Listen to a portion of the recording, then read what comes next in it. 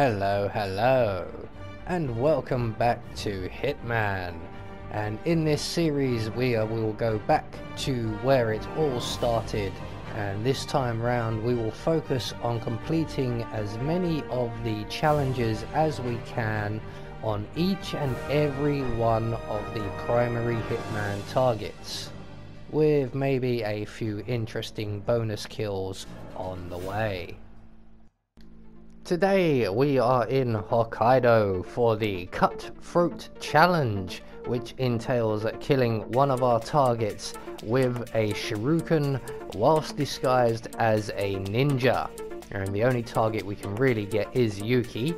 So for this challenge you will be bringing with you a electronic key hacker, some shurikens obviously, a silenced pistol, and we're going to have the remote enigmatic gas grenade stored up as well on the mountain path.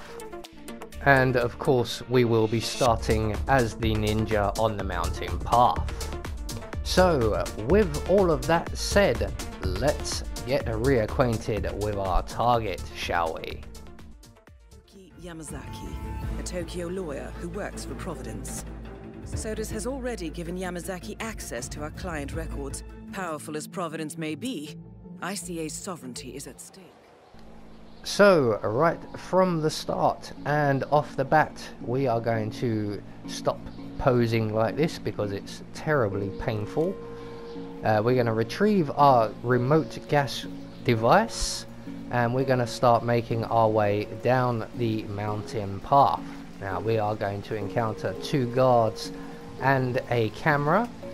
So once we get to the edge here, we're just going to have a look. The guards are far enough away, so we're going to take out our silenced pistol and we're going to shoot the camera. As you can see, I've already shot it once when I took out Eric Sodas earlier on in the mission. But once the camera has been taken care of and the guards are on their way back down the mountain path, we can then make our way down the mountain path also.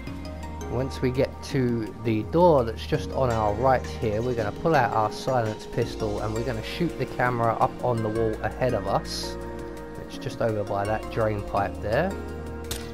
So that's that taken care of. We're now going to hug the building and make our way down towards that drain pipe where we just shot the camera, and just be aware of the two guards and the gardener behind us. The gardener will eventually move and look in this direction, so we need to get up that drain pipe like a rat.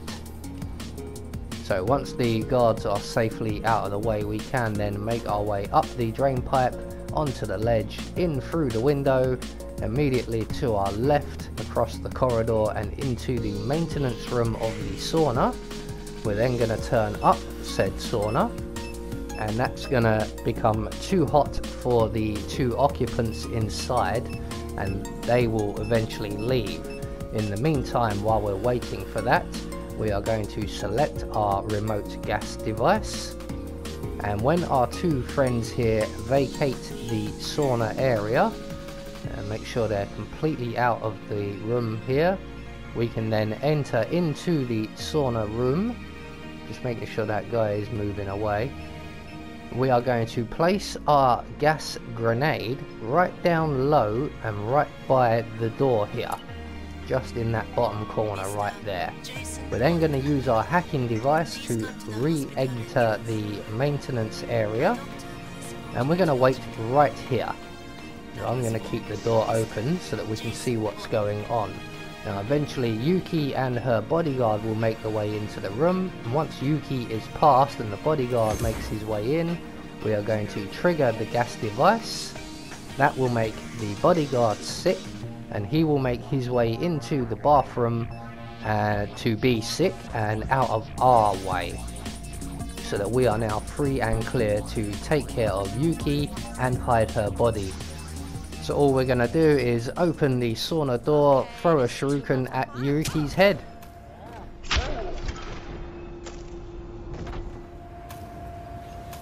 That's both targets down. Time to find an exit. We're done here.